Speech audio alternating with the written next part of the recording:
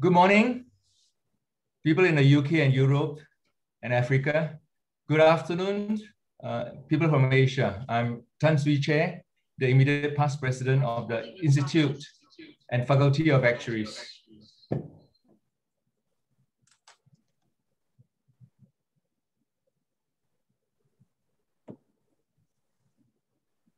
Welcome to this special edition of the IFoA Thought Leadership Program. At the last count, there were 230 people tuning into today's webinar. I would like to extend a warm welcome to you all. In this session, we'll be having a conversation with Dr. Patrick Sun Cheong Poon, the chief sponsor of the IFoA Thought Leadership Program 2021, about his career, his views on the actual profession, and his philanthropic work, amongst other issues. I'm also joined today by my co-host, Kartina Thompson, an IFoA council member and the chair of the IFoA Foundation. Before I embark on the discussion, I want to provide some context for the inaugural IFoA Thought Leadership Program. In my presidential address a year ago, I said one of my priorities was to revive the spirit of a learned society and bring thought leadership to the foreground at the IFoA. The COVID-19 pandemic and its effect in pushing all our engagement sessions and conversations online helped create the catalyst for wider debate and also made it physically and technically easier to reach speakers and audiences all around the world. We seek to reposition the IFoA at the center of key societal debates and move the conversation forward whilst engaging and inspiring our membership and our audiences. We hope to increase the IFoA's reputation in order to grow awareness of the contribution actuaries can make to the world's biggest problems today, and to illustrate how we execute our public interest duties. Both these aims reflect the IFoA's VSMD, or Vision, Skills, Mindsets, and Domain Strategy, and its vision for actuaries to deploy their skills, expertise, and influence in new and wider areas. We commenced the Thought Leadership Program in January this year, comprising a number of events throughout the first half of this year, and all the topics have a link to the IFoA strategy, and they are grouped into 4 broad categories. Firstly, the Presidential Speaker Series, chaired by members of the IFoA Presidential Team.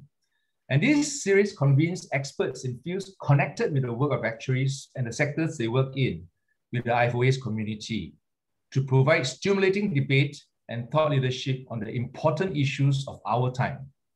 Today's event is part of the series. And the second one is the Finance in Public Interest. Over the course of 8 days in March 2021, the Finance in a Public Interest series brought together leading thought leaders, John Kay, Sir Paul Collier, and Andy Hordane, and created a thought-provoking and at times controversial debate looking at policy, regulatory, and socio-economic factors affecting the financial and regulatory system. As part of this series, a panel of senior and experienced actuaries, including Ashok Gupta, Nick Silva, Lucy Say, and Nico Espinal, also discussed the implications of these issues for today's and tomorrow's actuary. In April-May, we ran a 2-week series on actuarial innovation in the COVID-19 era. We showcased the range of ways the actuarial profession has rose to the occasion to deliver our public interests. The program included speakers from the IFoA's COVID Action Task Force, the ICAT, the COVID-19 Actuaries Response Group, the Continuous Mortality Investigation, as well as external speakers from government and academia. Behavioral Science Series.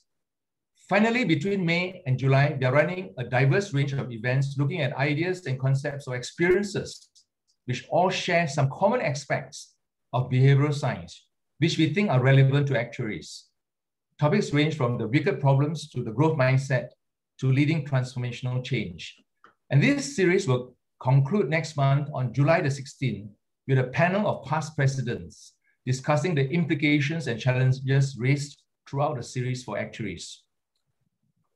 We do not expect the IFoA's Thought Leadership Program to end here.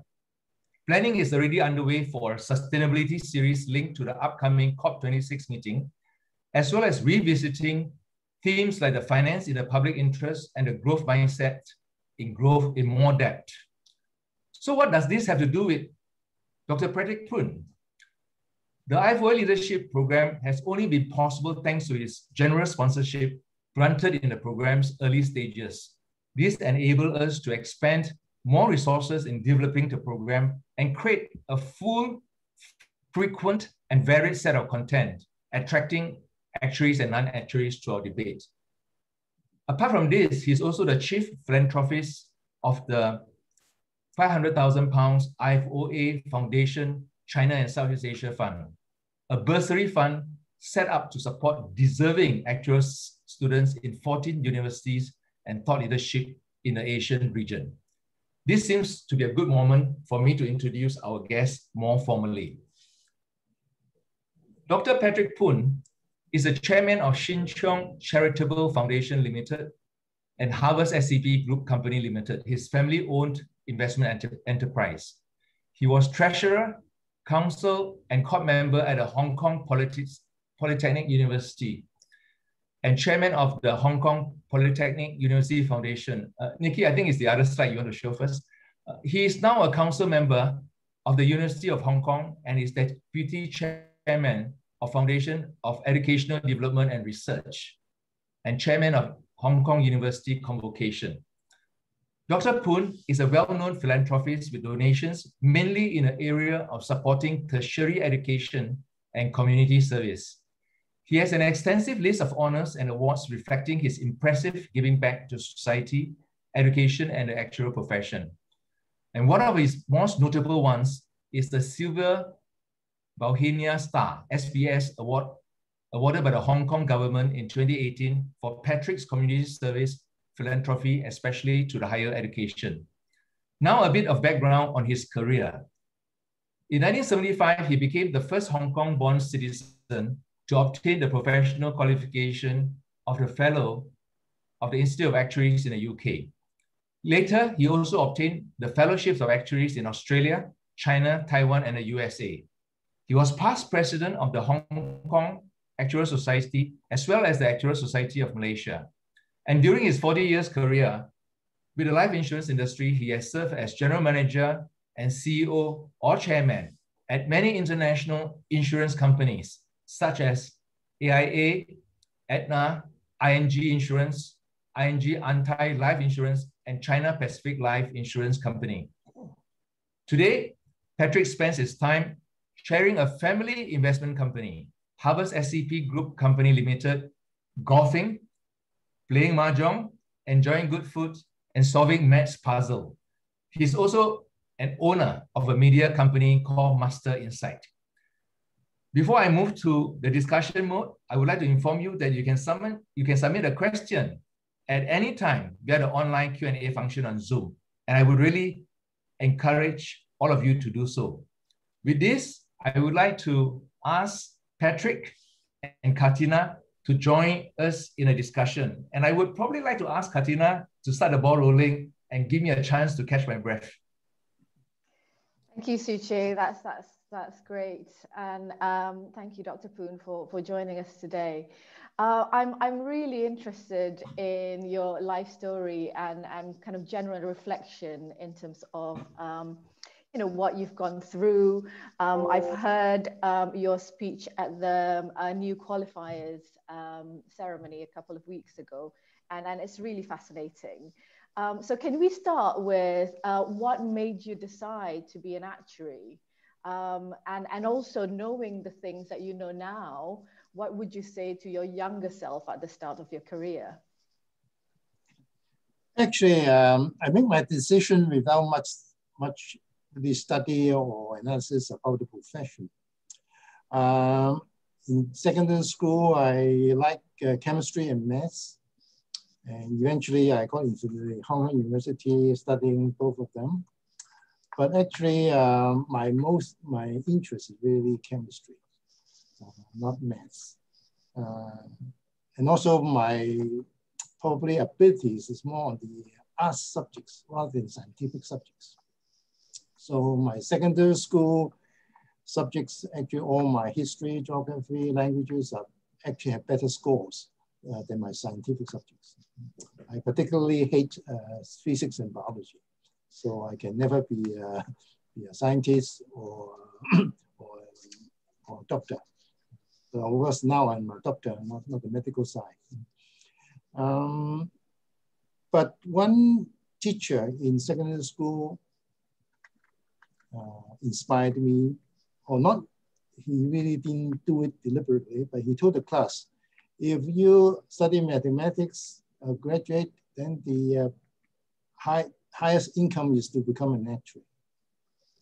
During those, nobody knows about what the profession is like. There's nobody in Hong Kong qualified. And actually practically during my time, 1 or 2 actuaries only work in Hong Kong at the time. Most companies use consultant actuaries overseas. So I didn't even know what's this profession like. Is it an accountant or is it something queer? We don't know. So after graduation, I, of course, well, remember my teachers saying, so I applied a job with AIA. And also at the same time, I applied a job with the civil service. And the salaries are very different, okay? The civil service pays very well, have very secure career track. And I came from a poor family. If I don't have a government assistance, I cannot enter universities at all. So my family, my parents are not educated at all. So they actually persuaded me to go to government. Because I couldn't make a good decision. I know to enter AIA, I may I can study to be a professional. If I join the government, I become a bureaucrat, maybe a very secure future, and also very bright too. Actually, in a way, if I had joined the government, I probably would be much more famous. I don't know. Maybe I got sanctioned from USA. But so I joined the government because I let my parents make the decision. My parents definitely need me to help at home, yeah, financially. They have actually waited too long for me to begin work and earn income for the family. So what they did is, well, let's make the decision through the temples. So my mother went to the temple and asked the God to make a decision. Yeah. And obviously I know the decision must be the government because I didn't go myself. I didn't know really the answer is what. So after 2 years in government, I know that I won't become a professional at all. And I would like to see whether the maths I learned in my university can be applied and see whether I can become a professional.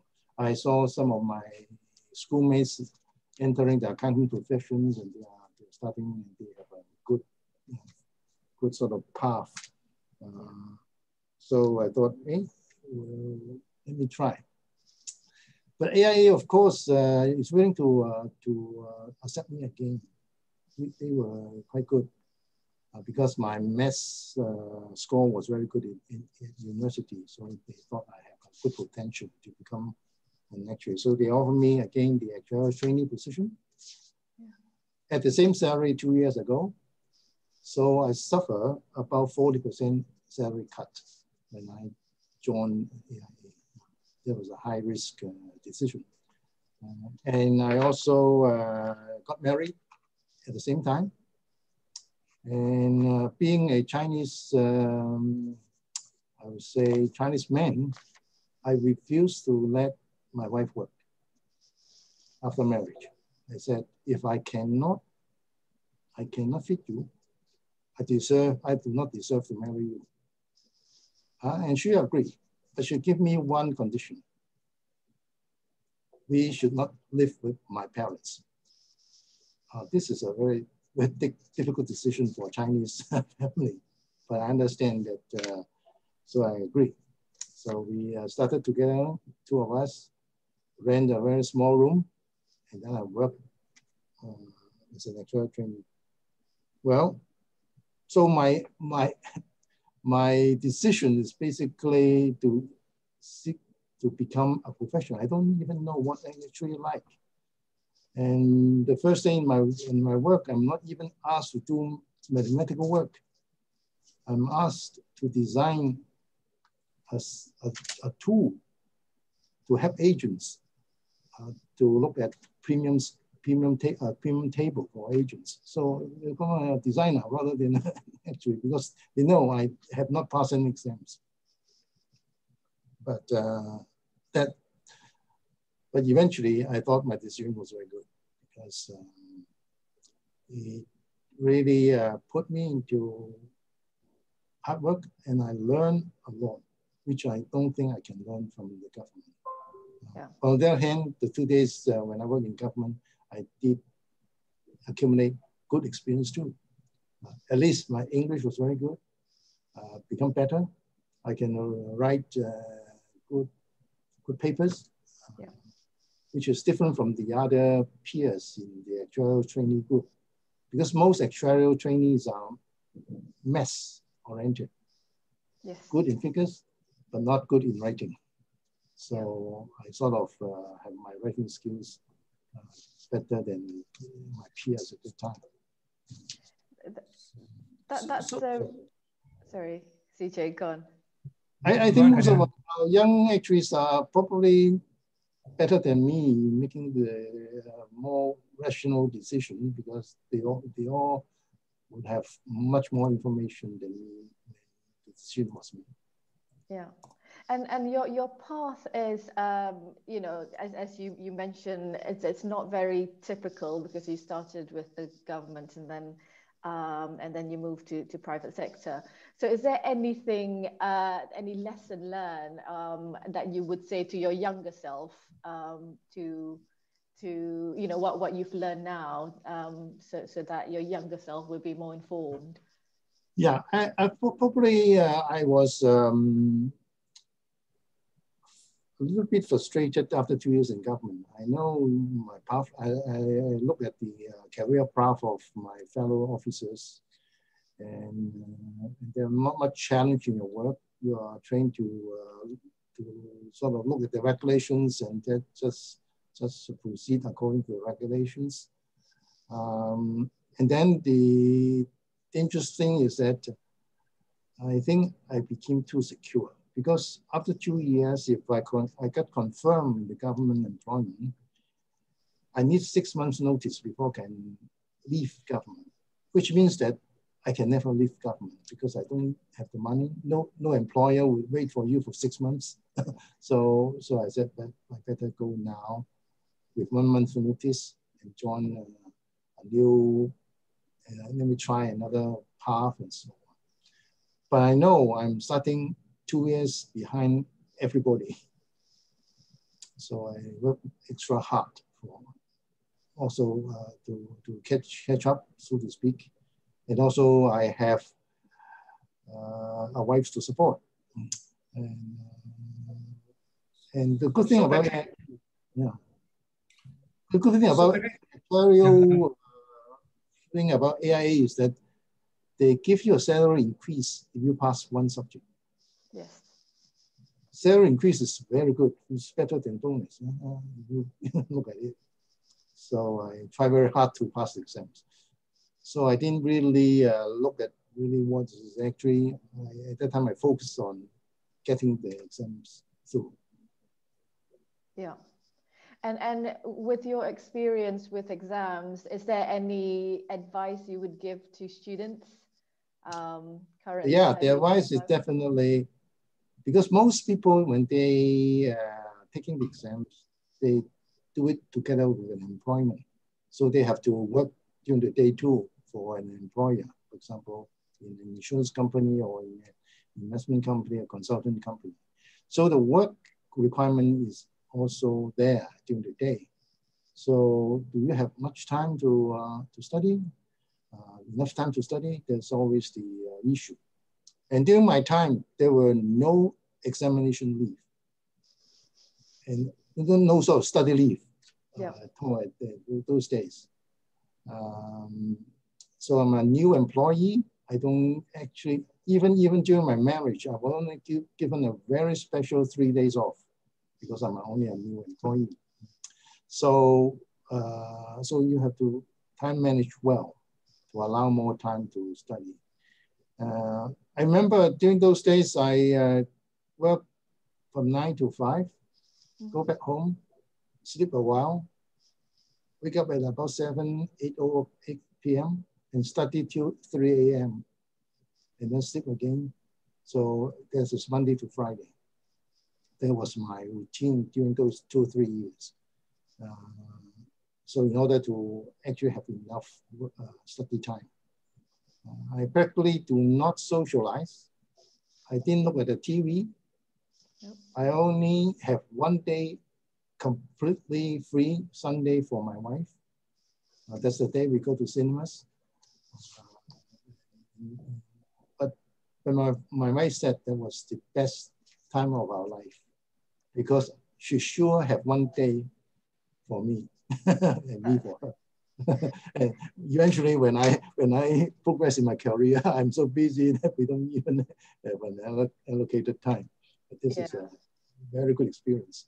But I focus on time management. I think you have to prepare very well for the exams. I remember practically every material I read at least 3 times, sometimes 5 times. Mm-hmm. Because the more time I read it, the more I get on the inside from what is in the course, what's material. Especially the institute exams. Institute exams are very little compared to other, for example, the society exams, very little reading material. The 2 tests, of course, we have the tuition service where I did the homework and so on. But very little reading. But when you read more and more, you understand that these English people, when they write a sentence, they have a lot of meaning inside it. And you have to read 3 to 5 times before you understand. I remember one page in one textbook. I couldn't understand it after reading 5 times. Suddenly I realized that it is written after some mathematical derivatives. I started to try to derive myself and find that it's 5 pages of mathematics. The conclusion is written in English, seems to be not mathematical, but actually is so deep. So I think I can understand that. So I spent a lot of time besides studying the material. I also studied exam questions, in the past exam questions. Yeah. I think most people who are experts in exam passing knows this technique to understand, to try to guess what the examiner would do and so on. So actually, technically, I know in my final exams, the life insurance, I probably can guess this year they will probably ask this question. That's quite well prepared. Patrick, there's some questions. Patrick, you don't mind me sort of weighing slightly because we want to have a wide range of discussion, and I thought your remarks just now with Kartina on the security of government jobs, right, and coming out to work, which is quite a interesting space to explore for our members, right? Because you have a business career, you have a corporate leadership career, and eventually more business, but many of our actuaries are also fairly technical. So I wanted to ask you, you decided to leave government to join AIA, and then you had a very successful career. What is your advice to actuaries today, and the kind of qualities we should reflect on? This is particularly pertinent in today's debate, right? Because a debate as in the last 12, 18 months about there are certain qualities associated with an actuary, which is more about cautiousness and being accurate. And that links to a previous interview you gave, and you say that work is not work unless you make a decision. Can you speak into that space about different types of work and leadership in business? We talk about cautiousness. well, we thought that actuaries are very careful, but I of course met a lot of not careful actuaries too. But actually, because we deal with long-term problems usually, therefore people thought that we would be conservative. We should not, we look at the long term, we don't pay much regard to sudden changes and things like that. So it seems that we thought that actuaries are too careful. But of course, we have always the training that if we make a mistake, we always make it on the conservative side so that we always survive.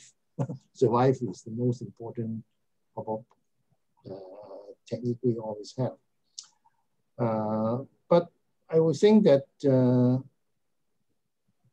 also one of the skills we always taught was we reason from experience. Now, experience is always past. So people thought always think that we are out of date. But actually our work is to predict the future. So we always should be more in a way that more, I would say, you should read widely. You should know information, get more information more about others in order to be able to predict future better, rather than just rely on the past. More sensitive about any sort of changes too. It doesn't mean that we will change some of our calculations or what, but it would actually help us to make our assumptions before we make predictions. Because in any predictions, any work we do is based on practically a lot of, because our hallmark is we present our results always more on a quantitative way, a very quantitative type of profession. And we sort of forget that these numbers are derived from a set of assumptions. And we remember should be very careful about the assumptions. When we communicated our results with other people, we should be very conscious of this. So I would think that for young people or anyone, getting more experience is very important. So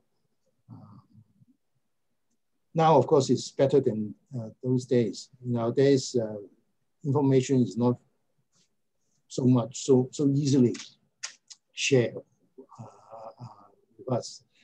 Very difficult for us to get data or even information and so on. Now we have too much information sometimes. Then our work now is how to filter this information, how to filter this data. Some of them can be used, some of them should not be used, some can be used more and some less and so on. But during those days, we have a lot of work taking out data. So the challenges are the same actually. Although we say we are simpler, we have more simple tools in the past. But of course, our sort of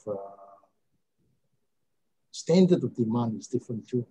Now it's easier. You have more data, more speed in calculations. Then we have to produce more sort of focus, or you say accurate, but I don't think it's accurate. It's just more relevant results. Yeah. More to the point to make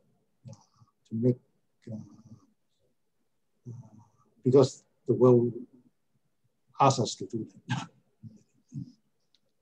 Would you encourage, the other day you were making a difference between working as in work and also making decisions, right? And you say making a decision is the real work, yeah, or you imply that.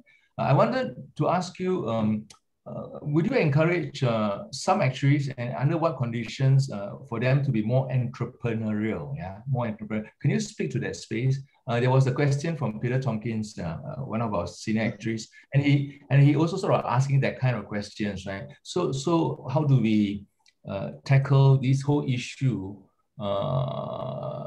take calculated risks, yeah. Okay. Well, we should know because we are experts in calculation of risk or examining probabilities, right? Actually, I think any decision making is that you make a decision that is a higher probability of success. Is always there, and I think we are well trained for that. And when you say about more entrepreneurial, because I don't really know how to define the word entrepreneurial, I would say that you are applying your skill to some areas that's not traditionally done. Then you thought it is entrepreneurial, but not necessarily so. We just, I think, another way to do things which may produce better results. I would say that. Now, my full 40 years is in life insurance. I create new companies. I turn around bankrupt companies. I work in established companies. But every time I like to do things a different way. But not necessarily entrepreneurial, but why I want to do things different way. I know one way to do the job already, but I want to try B instead of the A that was done yesterday.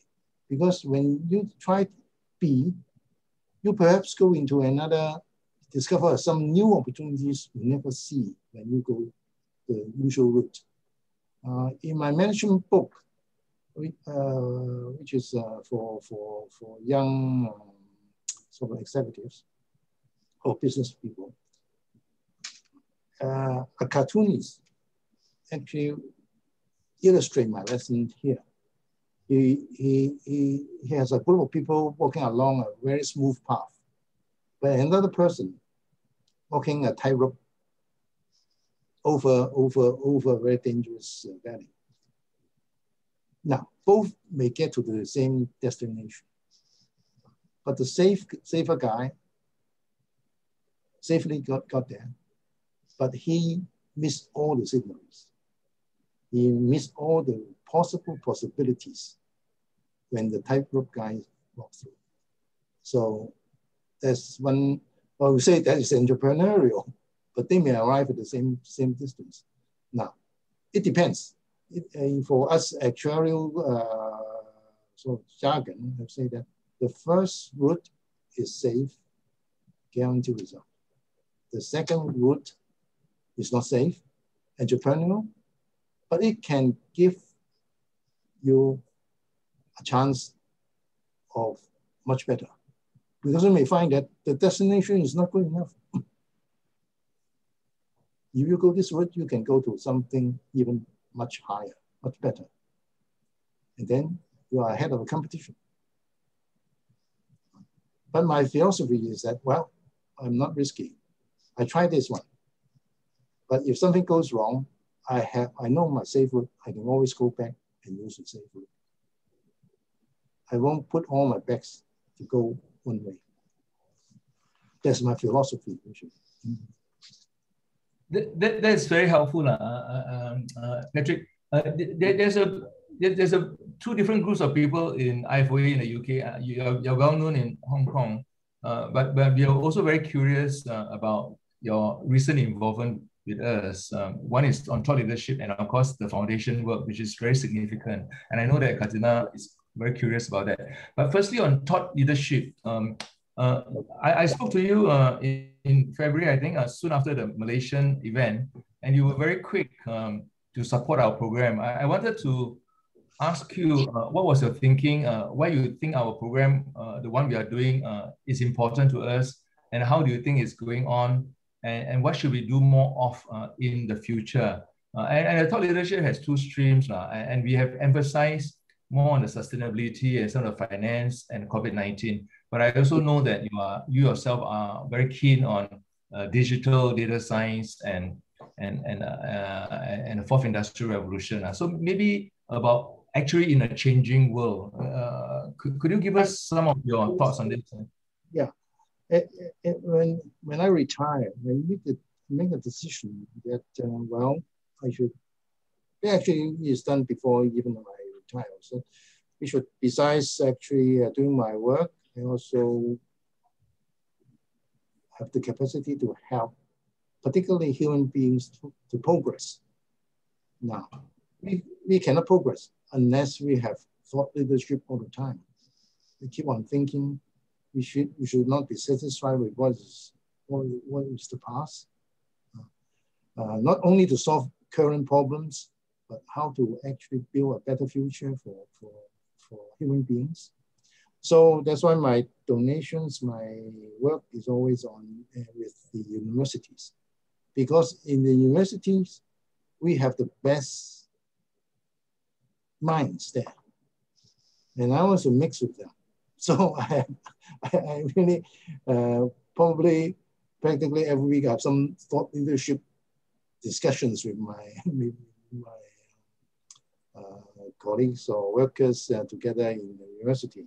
So, and I'm the chairman of the Hong Kong U convocation, and we organize forums for discussion of university affairs, the future of the universities, and so on. So I'm quite familiar with this platform.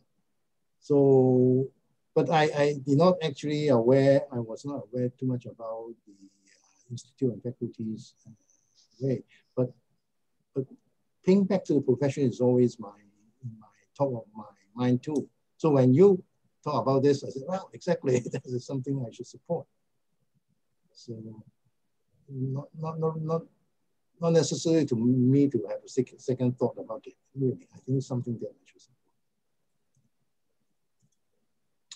We human beings must progress, and we must need thought leadership all the time. Yeah, and whether we are right or wrong, I don't care, because it's only future can prove that we are right or wrong. But we have to do it all the time. Yeah, and that's really interesting. And you link the thought leadership point with your you know, want to give back to the profession. And I think that's a good segue into kind of your philanthropic activities.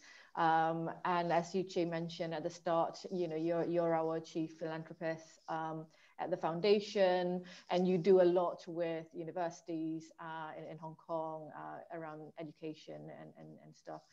So you talk a bit about why it's important to you, but can you talk a bit more about that and linking that to how you would encourage actuaries to give back to the profession, and what you expect kind of actuaries to do in this? I think probably basically I'm the receiving end of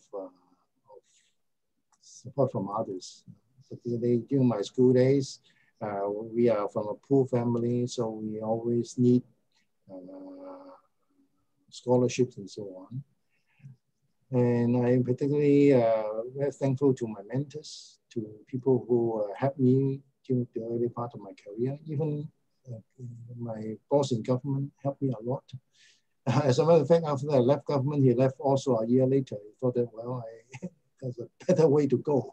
But anyway, during my young days, during all my careers, every time I thought I was so lucky that I get people to help me. My colleagues and other people. For example, my secondary school teacher and so on. So if our young generation have people like this to help them, then definitely we will produce more and more success in the community. So now, when we have surplus, like finance or other thing, time, or a good network of people and so on, and we have this capacity. If we don't use them, we don't share with our others, it's not useful. It's just like your bank account. If you don't use the money, it's just numbers. If you use it to build something, somebody can use it, and then we progress. So that's always my thinking. And the best way, of course, is to, for my personally, saying thank you to my supporters, and also allow people to use resources. I always criticize my daughter who accumulated a lot of clothes and shoes at home. I said, well, if you don't use it for 3 months, donate it to somebody to use it. Because that is very definitely another way is to help the environment too. But that's my philosophy. So far, I started, of course, helping my own alma mater. Yeah. My primary school, my secondary school, my university, my profession, so I started a lot of help to actuarial students and so on. Now, I don't have any sort of other reasons, but I find sometimes really funny. When I do something like this, some of my friends will start to do something. Yeah. I of course, chairman of the foundations in universities, but have never asked any donors to donate. It's funny. I just donate my friends first, yeah, and then my friends will follow. Patrick, I'd like to take 2 questions on the floor. They're anonymous, and I think they are quite interesting. They want to ask you, in your long and successful career, is there any decision, big decision, which view which you have changed your mind on? And the second one is that, is there any shortcoming or failure which you have learned from? Yeah, sort of a bit of a reflection, something you change on. And then there's another question on your daughter, which I'll ask later, is about how you didn't allow your wife to work. Well, what about in this change world? But I think we leave that question for later. But the first 2 questions is about things you have changed your mind on, and also is there any shortcoming or failure which you learned from? Yeah. Yes. Well, I'm a very positive person. I seldom actually remember my failures, but I know my failures really urge me to change too. I actually do a lot of changes too. But of course, as you all know, if you are head of an organization and you change your mind frequently, then you feel that people will not believe you. That's the issue. Actually, I also observe in many of my colleagues too, particularly professional colleagues. Professionals never admit mistakes. That's always my sort of observation. I know when a professional admit mistakes, they may think that it is creating a doubt on their professional ability. So when I'm in charge of an organization where there are different professionals, I'm very careful about their mistakes. I will not advertise their mistakes. I would softly remind them, well, you may have done something different, better. But don't worry, we have learned a lesson. The lesson is, it may be expensive, but we will have the confidence to learn from it and then get more to sort of even better than what our losses are. That's always my training. But if you personally, there are many things that were wrong, because when we, for example, introduce some products and we find there is not much reaction in the market, is definitely a big mistake. It saves a lot of time. We have to learn from that. But the issue is, as a leader of the team that does that, you have to give the team the trust. The saying that, well, we have done our best competition, but we never know what happens in the market. We probably forget to do enough research in some areas, and therefore we can't do that, or maybe we devise the wrong sales campaign and things like that. So yeah, definitely there are a lot of wrong mistakes, but I always treat it as a lesson and just go ahead better. afterwards. So how about my daughter? Oh, okay.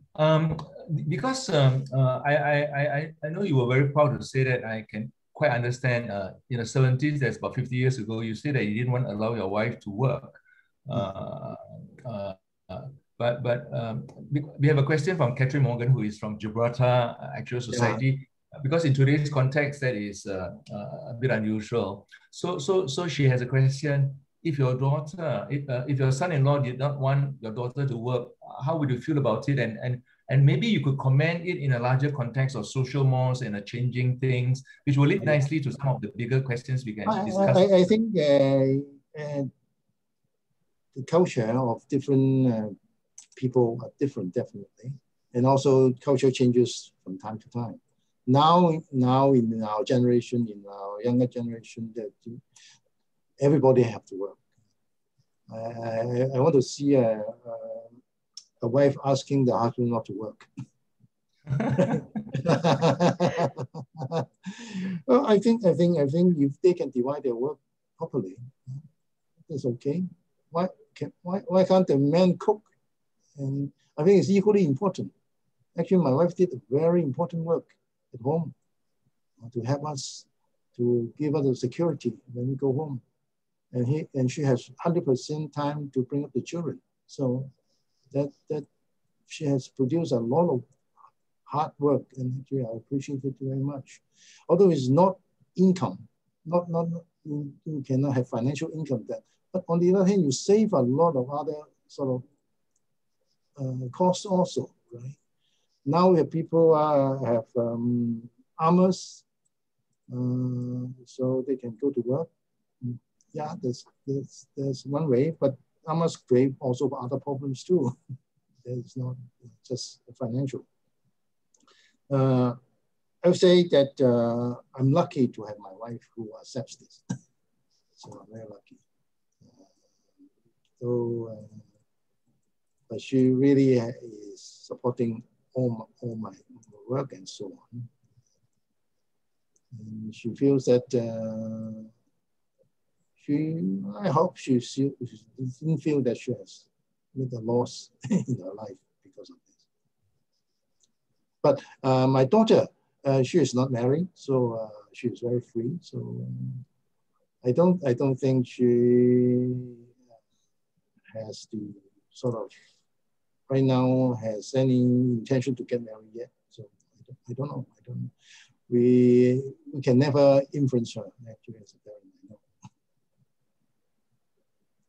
Yeah, and I think that's also, you mentioned at the start of your answer there about kind of cultural differences and you know, different expectations, and probably a good time kind of to mention that we also now have a very international audience today who would be very curious about your take on global relations, right? So in the context that Hong Kong is uniquely placed between East and West. And I'm very curious on your view on how global relations will play out over the coming years and their implications on financial sector.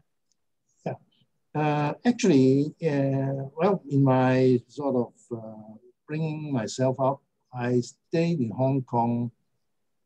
My first trip out of Hong Kong, in fact, it was to Macau.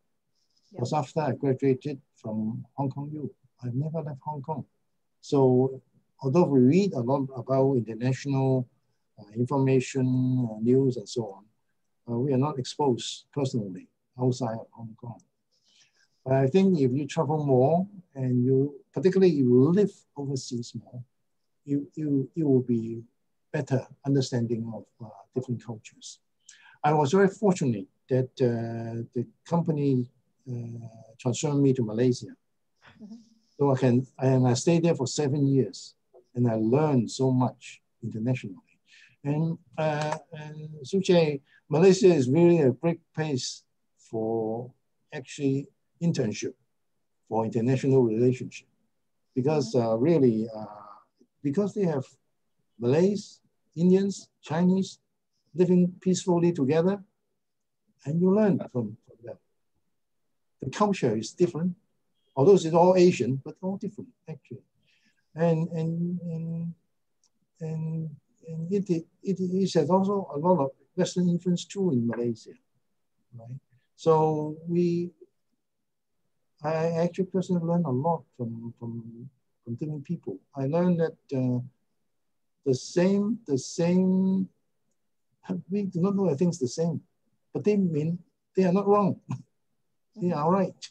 And this is actually also part of actuarial training. You never make a decision based on one fact. You have to look at all angles. So I think we actuaries definitely are more culturally sensitive compared to others.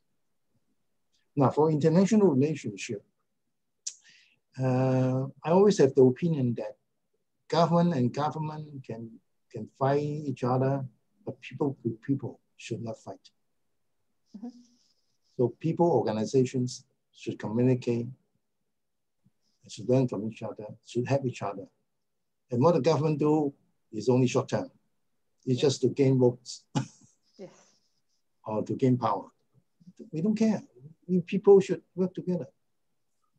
So that's actually something that I learned from one of my previous employer, Aetna.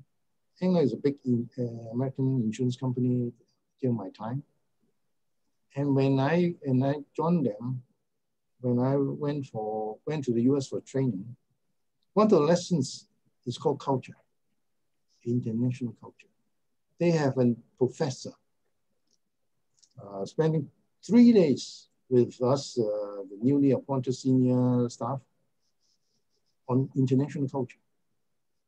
They have all the researchers about people, different cultures and not just different cultures of nations or races, but how they interact.